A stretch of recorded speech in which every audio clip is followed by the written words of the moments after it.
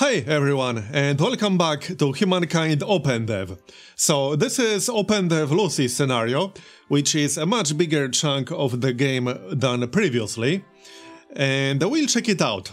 I am a little bit late to the party, because this has been available for a few days now, but you know what they say, better late than never.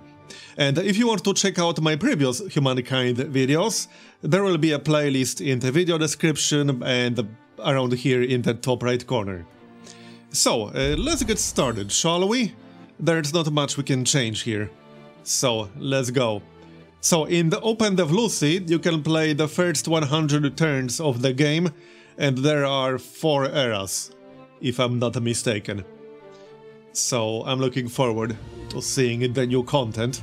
This is still like nowhere close to what the final game is going to be, because it's still in development.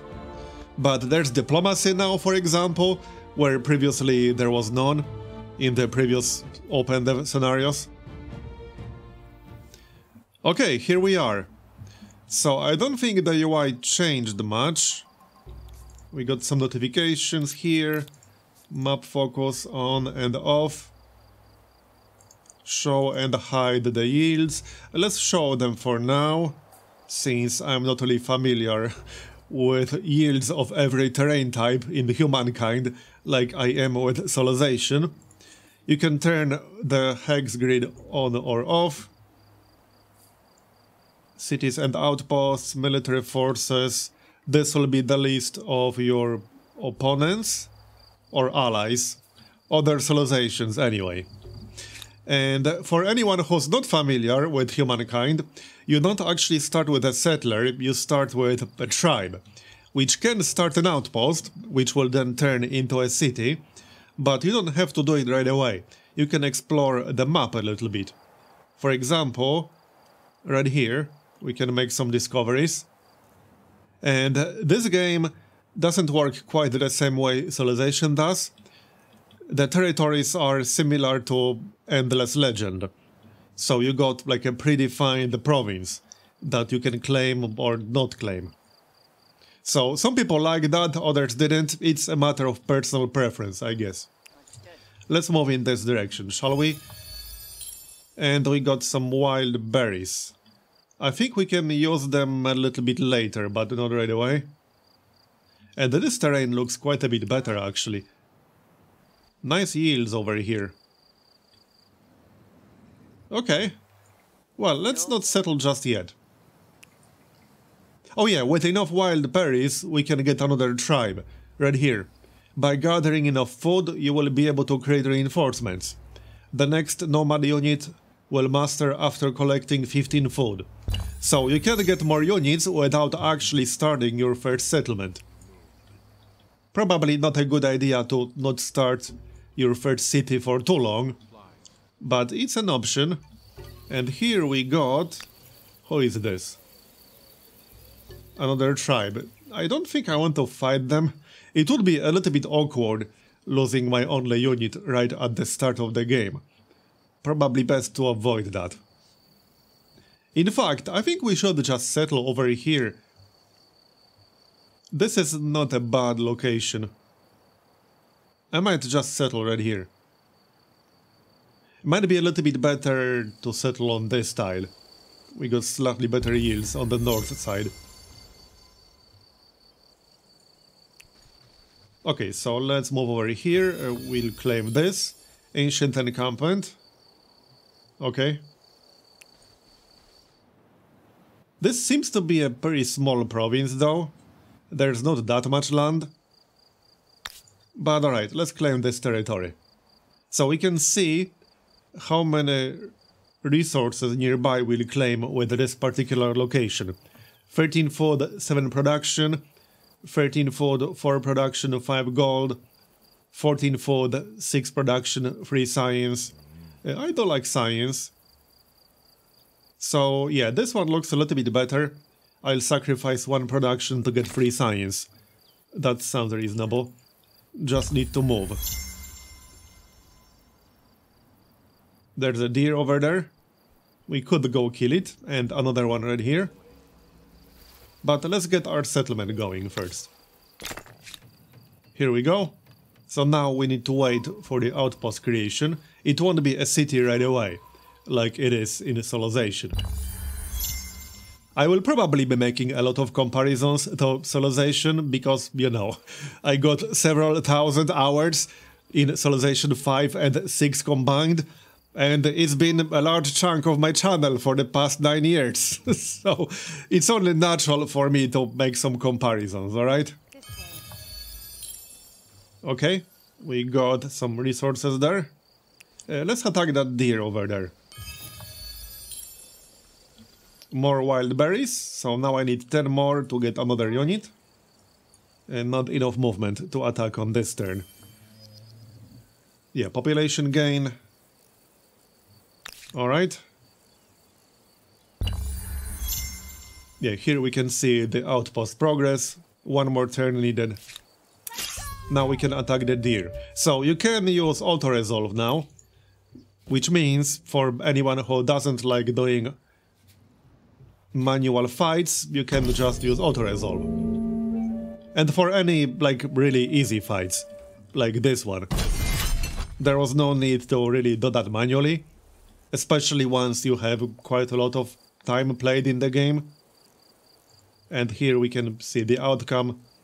Average unit health changed from 100 to 85%. And by average they mean our one guy. Well, it's an average, technically. It's technically correct. The best kind of correct. Chances of triggering another narrative event. Okay, that's both options. These concoctions can be powerful forces. It is their best hope. We will pray to the spirits, implore them to give her the strength to survive. Well, I don't know the outcomes of either, so let's go with this option here.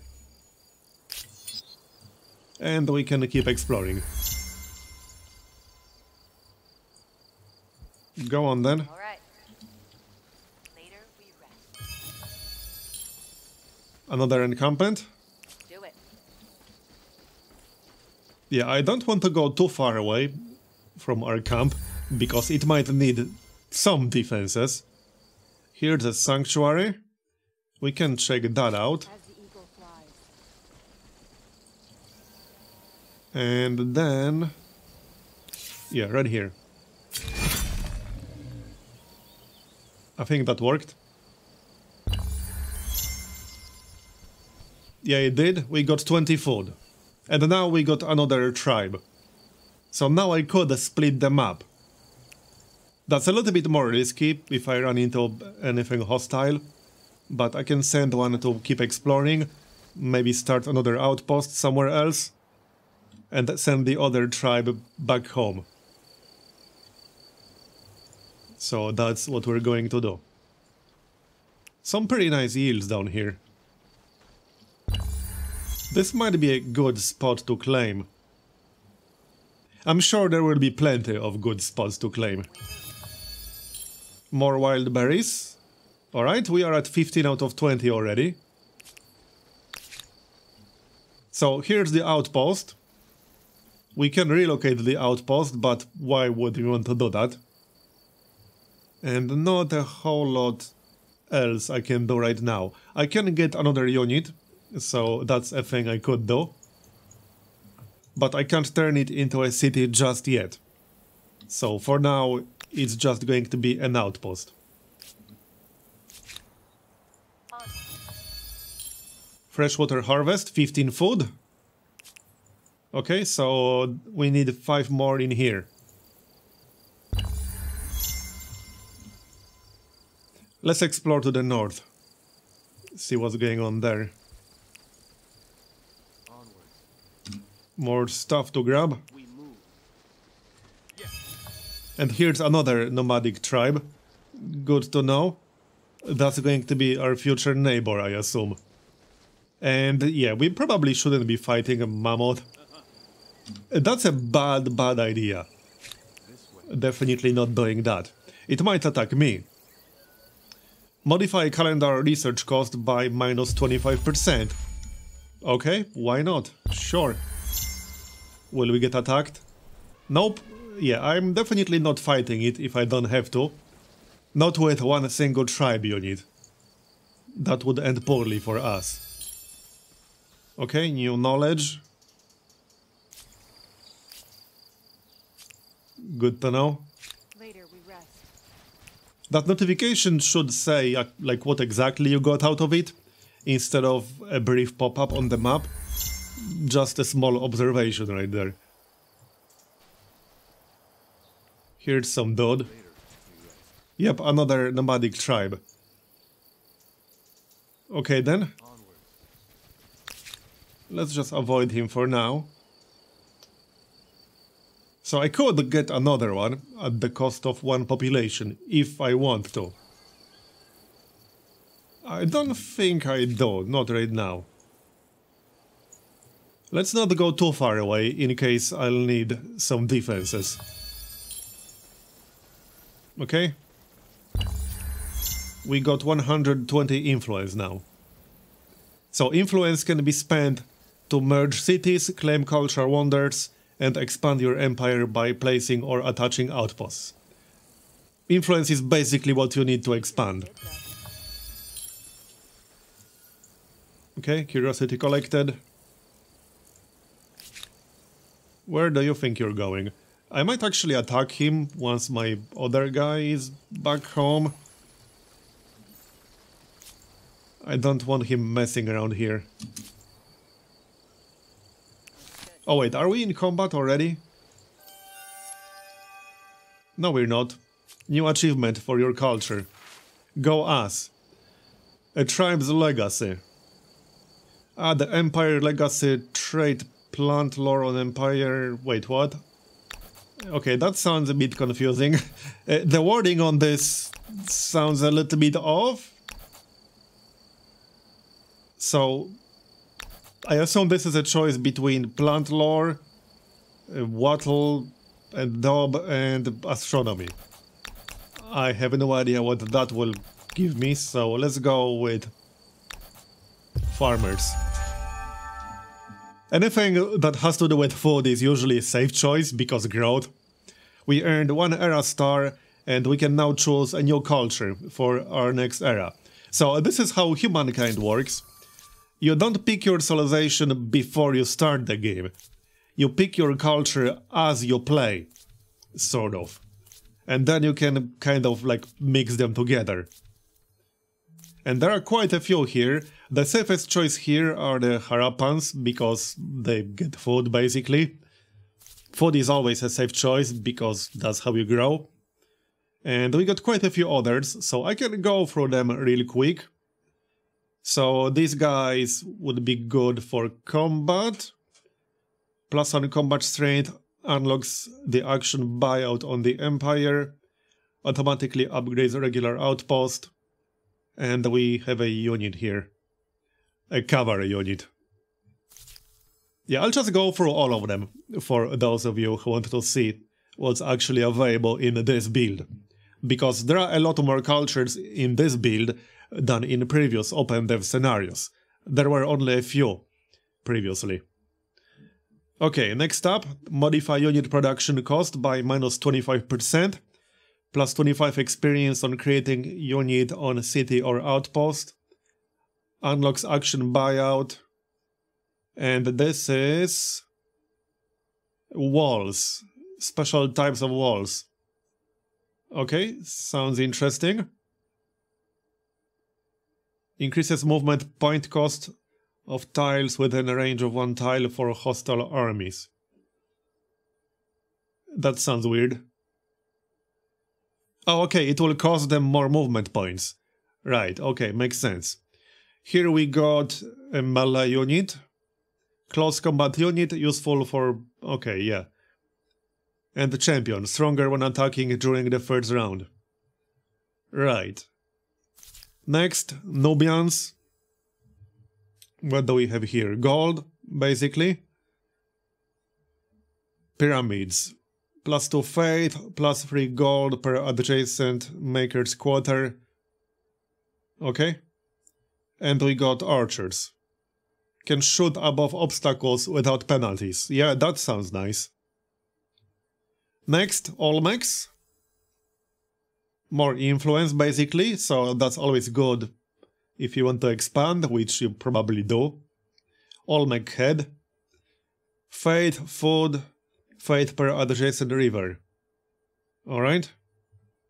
And the javelin throwers. Ambushers, stronger on difficult terrain tiles. Phoenicians. Yeah, this one probably wouldn't make any sense for us because we don't really have any access to water right now. Unlocks the action buyout. Yeah, a lot of them unlock buyout. I think all of them so far that we've seen. Yeah, I wonder if any of them do not unlock buyout. Modify all constructibles buyout cost by minus 20%. Plus 2 gold per adjacent coastal water. Plus 2 gold per adjacent lake. Plus 1 trader slot. Replaces harbor. Okay, so that's like their unique district that replaces the harbor. Allows units to embark without any penalties. And we got a Barim. Sounds familiar. Navigator. Damaged by consecutive turns spent in deep water. Right, that's a thing for early ships in general. Next up is stability. And yep, unlocks buyout. Science. We lack science. So plus 3 science per religion. Plus 5 science per adjacent mountain. And plus 1 researcher slot on city or outpost. And we got cavalry unique unit. Bonus combat strength when stability is high. Alright, next up Assyrians. Siege Masters. I like the sound of that. Plus 1 land movement speed on unit. Then we have plus 10 fortification, plus 1 combat strength in combat for units adjacent to the district. Okay. And we got cavalry. Pillager. Generates additional money when destroying an outpost. Okay, next up Babylonians. So some of these were available previously, but for anyone who doesn't know them, I'll go through all of them. So Babylonians. Plus 2 science per research technologies on capital. Then we have Astronomy House, plus 2 food per researcher, plus 2 science per adjacent farmer's quarter. And we got a melee unit. Guardian, stronger when standing on a friendly district. Next, Egyptians. So, Grand Planners, plus 1 industry on the district producing industry... Wait, what? Plus 1 industry on district producing industry. Right, and then modify district production cost by minus 10%. Sometimes it looks like this is like the continuation of the previous sentence, but it is not. It's like a separate bonus. Egyptian Pyramid. Plus 2 industry, plus 1 influence per adjacent maker's quarter, plus 1 worker slot. And we got a unique ranged unit. Move and fire. Can keep moving after making an attack. Yeah, that is quite good. Then we got the Harappans, so this is always like a safe choice, because they get more food, plus 1 food on district producing food, and plus 1 food on river. And then we have Canal Network, which is even more food. And we have Runners, which is a Discoverer. Generates money when collecting curiosities. Yeah, that sounds like a nice early game economy bonus. And have I checked this one? Yes, I think so. Yes, I did. That's what we started from. So which one do we want to go for? I might grab the Olmecs maybe. More influence. Olmec head with some food and fate. And the javelin throwers. What else? Where was that ranged unit that ignored terrain penalties? Was somewhere in here. Anything with science is also good. Okay, who had the unique ranged units? Let me check real quick. Was it Nubians? I think it was Nubians. yeah, can shoot above obstacles without penalties. And as the Nubians, we will get +4 gold on luxury resource deposit, +4 gold on strategic resource deposit. Okay. I kind of want to go for the Olmecs though, for the influence. And the javelin throwers also sound pretty good. There's a lot of difficult terrain, which means ambushers should be quite useful, generally speaking. And the Olmec head will give us more food. And the farmer slot. Let's try the Olmecs. Why not? Yes, confirm. Ah, the challenges of a young civilization. It's hard keeping up with the neighbors when they have the wheel and you don't. Humankind learns quickly that everyone contributes. If you're terrified of wild animals, you can grow lentils or catch fish. Tribes settle towns. Towns develop markets, and markets begin the exchange of goods, services, and most important, rumors and hearsay. Alright then. So now we are in ancient era, and we are the Olmecs. Go us! So now we can turn our outpost into a city. Or at least we should be able to. Right here, city creation. So that's what we can do, right here. And now we have a city. So now, for city construction. Districts are something you place on the actual map, marked with this hexagonal icon. And usually they exploit resources that are adjacent to the tile you build them on. So for example, if I build, let's say, the farmer's quarter, and you will get told like how many resources it will exploit based on where you place it. So if I place it here, I'll get +5 food, -1 production. If I place it here, I'll get +3 food, and so on. I have to place it adjacent to my city center right now, because that's my first district that I'm building. I can't place it here because that's not my territory. As in, it's not the territory of this particular city. Then we have the Olmec head. So yeah, the Olmec head is pretty good. Let's start from that. If we place it, let's say, yeah, down here so that we don't lose anything. +5, +5. I would say, let's go for this spot. Okay, sounds good. We'll build that. We can also move our population around right here. We got 2 population, which gives us like 2 dots that we can assign to food, industry, money, or science. We don't want our city to grow, so right now I'm leaning towards food. We want it to grow to get more population as quickly as possible, preferably. So we could have 1 guy on food and maybe 1 on industry. That sounds reasonable. What else do we have here? Banish population, start Inquisition. Nobody expects the Olmec Inquisition. And a procession. You know, I'm not sure if I want to know how an Olmec Inquisition would look like. Anyhow, I think it's enough if we have 1 guy on food. The Olmec head will take 3 turns if I assign both to industry. Let's go with that, because the Olmec head itself will give us more food. So now we can go and explore and maybe claim more territory as well. And we can do that with claim territory, by founding an outpost. Same exact thing that we already did previously. We'll try to find a good spot somewhere. And we also have this guy. We can maybe send him east or so. Southeast. To explore that area. Anyway, and these buildings down here with a square is just city infrastructure. So these are not placed on the map. These are built inside the city. Like Granary in Civilization 6, for example. So in terms of Civilization 6, these are pretty much districts, like in Civ 6. They just work slightly differently. You can't just place them anywhere. You have to place them adjacent to your city. And these are just buildings inside the city. And then we got units, obviously. Anyway, now we can actually do some research.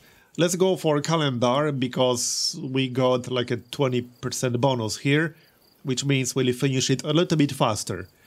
This will unlock the artisan's quarter, and also a granary. Okay, well, let's go for that then. And that's our turn done. Oh, well, it's already done apparently. Okay, works for me. Oh. And we met our first neighbor, Assyrians. So now there's diplomacy. And we can do a few things. We can propose an alliance, which I assume will not work this early on. Not much I can do with trade right now, because we don't have anything to trade just yet. We can see our war desire and their war desire. We can see cultural proximity, which will affect relations. Your empires have a few ideological differences, making cooperation smooth and easy.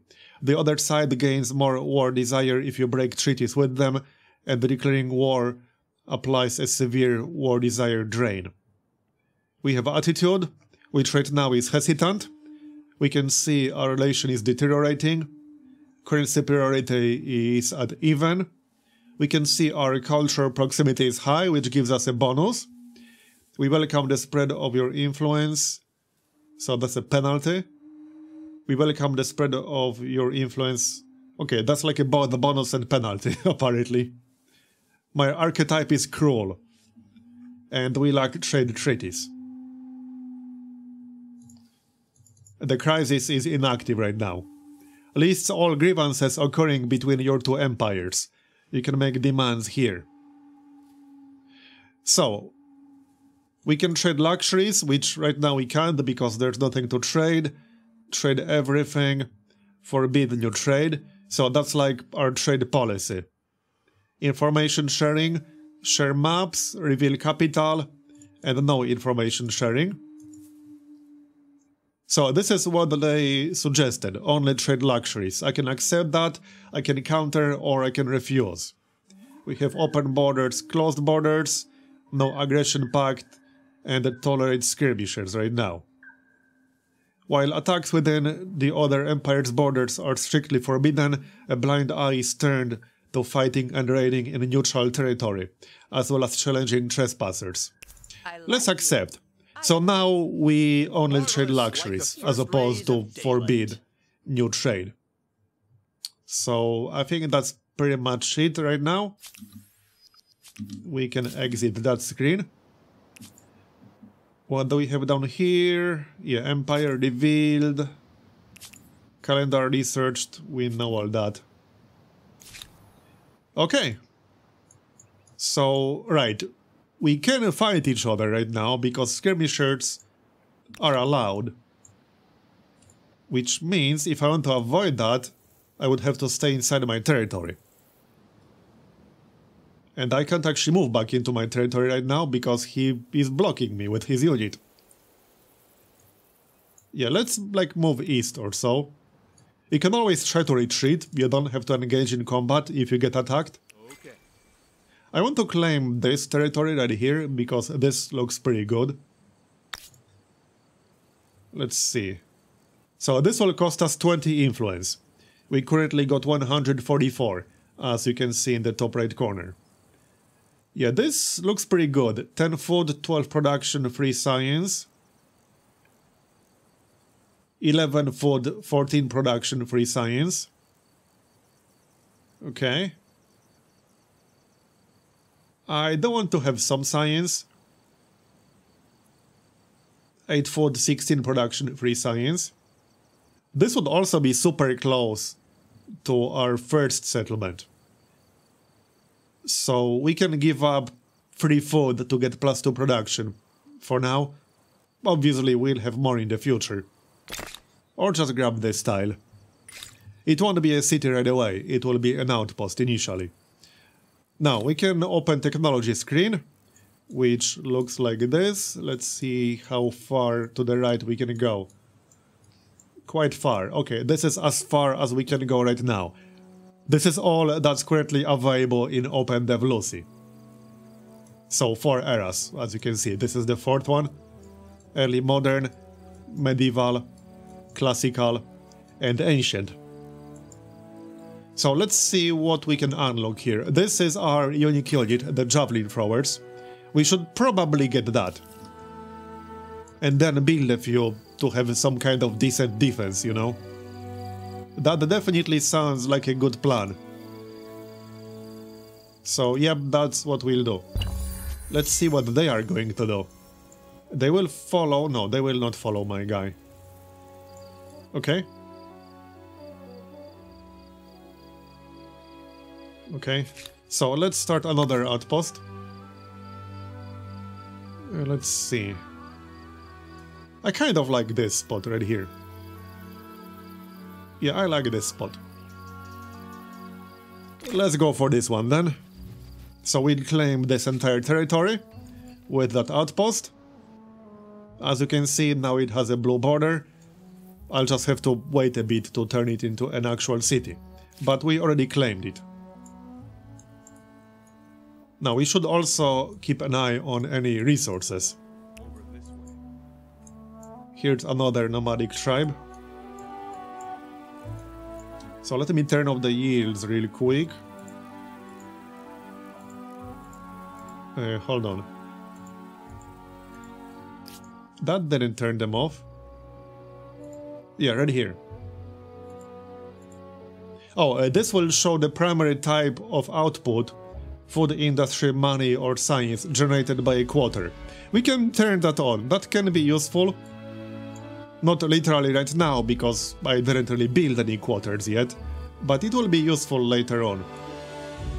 So, okay. We got saffron right here. Grants extra resources from tiles, producing the corresponding resource, plus 5 stability on all cities. Yeah, I assume stability will be pretty important. I think the next outpost we build should be inside a province with some kind of resource. So we'll see about that. But this is a decent start. I'll probably play through this more than once. I might also stream it a little bit. We shall see. Let me know what you think so far. And leave a like if you enjoy it. That's always very helpful, especially on YouTube. And especially on the first part of anything at all. A claimed territory on our border. So they are not happy about that. And that's the grievance. That's our grievance. Yeah, you claim the territory that is adjacent to one of my attached territories. We can defuse the situation and go back to a stable diplomatic state. Or we can just ignore that. And their war desire is now at 58. Plus 3 from having more ongoing demands. It's time we dropped the demands.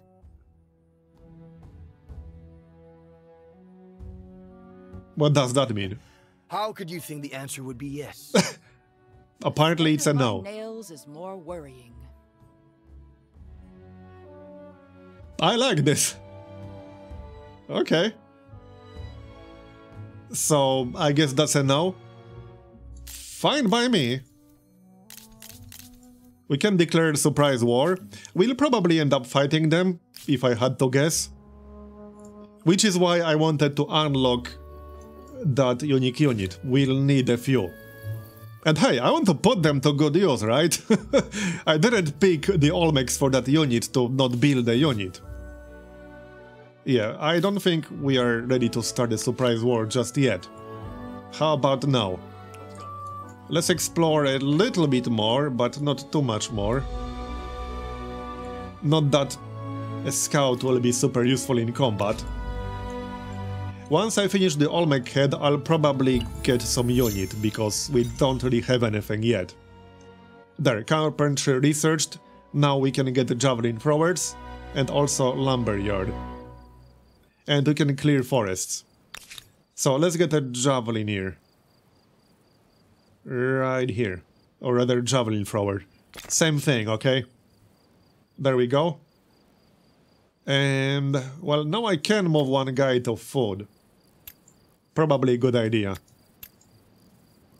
And now it will delay the javelin thrower by 2 turns. And I would like to have at least one out as soon as possible, because I do have a feeling we'll end up fighting them one way or the other. They are also pretty damn close to us. And if not, I will declare war on them and attack them. You know, it's preemptive defense, okay? I'm not aggressive. I would never just attack someone. I'm just defending myself. I'm a very peaceful person.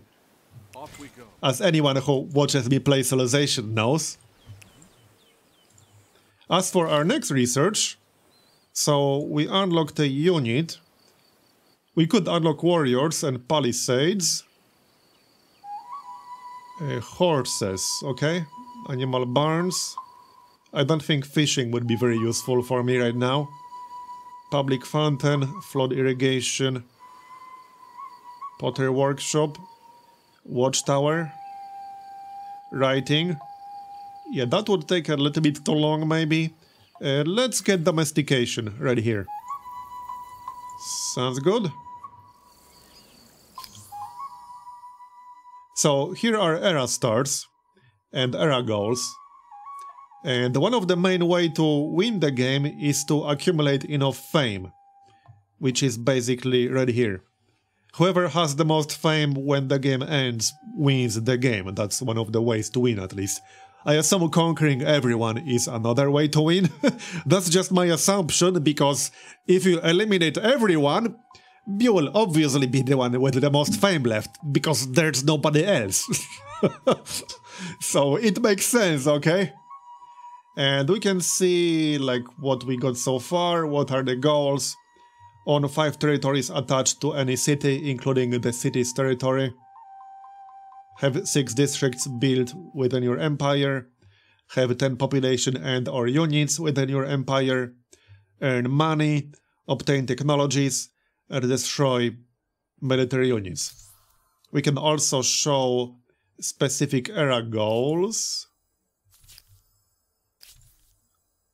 Transcend. Keep the culture you currently have for the next era.